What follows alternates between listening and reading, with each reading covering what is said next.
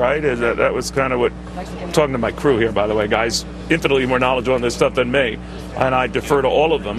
But the one, it just didn't seem right, and now maybe we're overanalyzing that. But. Well, the other thing that we should mention is that in a control room, they have the ability to adjust the colors of the shot. It looked like they were trying to do it it did to me as well. I remember writing it down around the time cube because it seemed as though they were trying to, they may have been, as the crew suggested, trying to take perhaps some of the orange out of his skin, and they overcompensated, put too much blue in. We're getting way too technical, yeah. But you could tell that there was a difference in the appearance of his shot versus hers, and frankly, it did not complement him.